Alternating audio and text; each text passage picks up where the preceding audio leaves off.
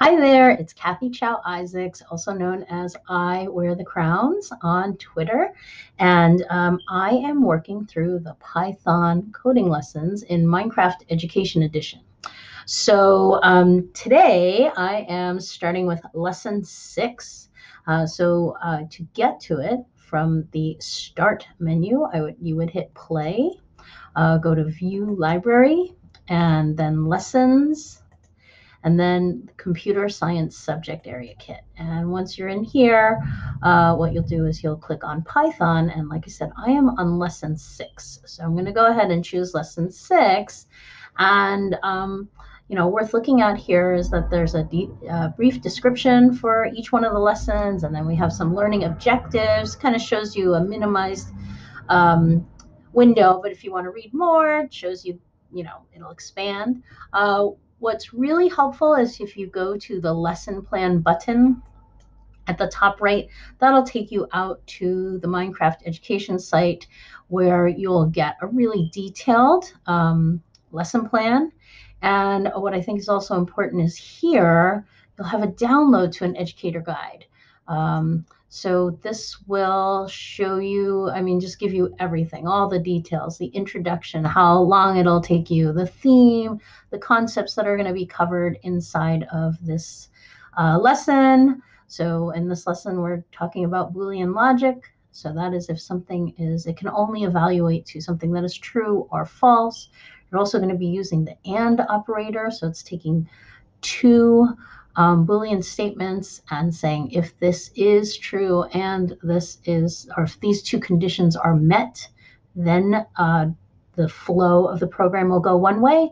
And then there's also not, if this is not true, or if this is right. So it flips the value of the Boolean statement, talks about conditional, syntax, and it'll give you a great rundown of all the activities inside of the world and the code snippet solution, all kinds of it. So this is really worth go to the lesson plan online and get a hold of these things before sending your students right into the world. So like me, I tend to just say create the world and try to figure out what's going on. So I'm going to go ahead and create the world. Let's go ahead and see what this one is all about. All right. So we're in the world. We're going to go ahead and speak to, I guess, the CEO. We have been speaking to the CEO throughout all of the lessons. So I think it's CodeMine is the company. We are trying to further develop the capabilities of the agent. So we're going to continue working with the agent by making it able to drive a car. For now, we are still in the testing phase with simulated environments. However, as soon as the code is finished, the agent can be deployed in the real world. Awesome. All right, so we're going to go ahead and go to activity 1 as we're being directed at the bottom there. So I'm going to walk through to this world and I'm going to speak to this NPC. Oh, really snazzy outfit. I've never seen anyone dressed like that before. Okay, this is the developer, and the developer is saying, I need to write some code that will make the agent stop, start, or wait for 2 seconds depending on the traffic lights. Can you write some code to make the agent aware of the lights? Oh, absolutely. So let's take a peek around. So the way that the activities have been set up is usually the left-hand side. So if I'm talking to the NPC, on the left is part 1, and on the right behind the NPC is part 2. So let's kind of take a look at what's going on. We have a green light, red light, and a yellow light. Okay, so let's hit C to launch Code Builder and see what part 1 is all about. Okay. All right, so we have part 1, write some code so the agent will only move when there is a block on its left side.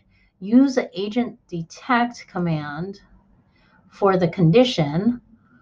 So agent detect looks like agent.detect. So this is a method, agent detection dot block, comma to the left. Okay, and we have some code snippet here, all commented out because we're going to be writing all the code ourselves. Remember that the comments are in Python, comments are lines are commented out by hashtags. All right, so for loop set to 7. Okay, so that's the first thing we need to do. For loop set to 7. So I'm going to the end of that line of code. I'm hitting enter to give myself a new line because I want to keep the comments there. I want to know what's going on. So I'm going to go to the loops drawer. I'm going to pull out a for loop, and I'm going to place it right on that line. And remember, what I'm going to do is I'm going to change um, this default 4, repeat 4 to 7. Okay, whatever goes in the pass is going to be what is in the loop. Okay, and then also remember that from our last lesson on loops, the loop needs to be indented, or the code needs to be indented so that Python knows that that is part of the loop. Okay, so here, if conditional with an agent detect condition. Okay, so I'm hitting enter after that line, and I'm indenting, and I'm saying I need an if. Okay, so if, I'm going to drag that out from the logic drawer. So if true, okay, if true, pass this code. So here we go. Whoops, I just want to delete that. If true, if what is true. So if agent detect, I'm going to just type that in, agent dot detect. Okay, and here is the thing, agent detection block and where to the left.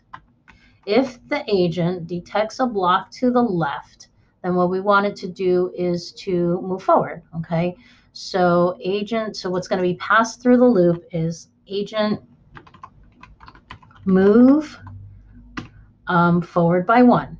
So, and it's going to do that 7 times. It's going to check to the left if there is a block, and if there is, it's going to move forward. Okay, oh, and that's where this line is. So I'm going to move that down there. So let's make it consistent.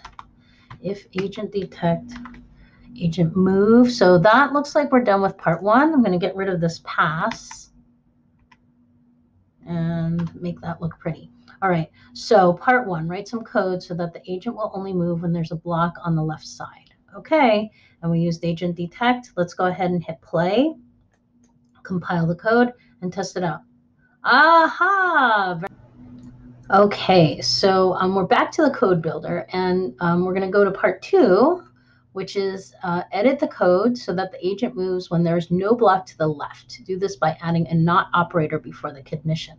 So just going back to the world, if we look here at the red light, the code that already currently exists, is not going to work because there's no block to the left, so it's not going to move forward. So what we need to do is we're going to place a not here. So this is not, if not agent detect. So if the agent does not detect anything to its left, it should move forward. So let's try that out. Let's hit play to return. Oh, very nice. Correct. Go to part 3. So now let's see what part 3 has in store for us. All right. So part 3, it has a yellow light. And if we go to code builder, part 3 wants us to add to the code so the agent stops for 2000 milliseconds when there's a block to the left. Do this by using pause. After 2 seconds, the agent should move again to reach the last gold block. Okay, so if there is not, so then this is going to have to be if conditional with agent detect. So if not, if agent detect.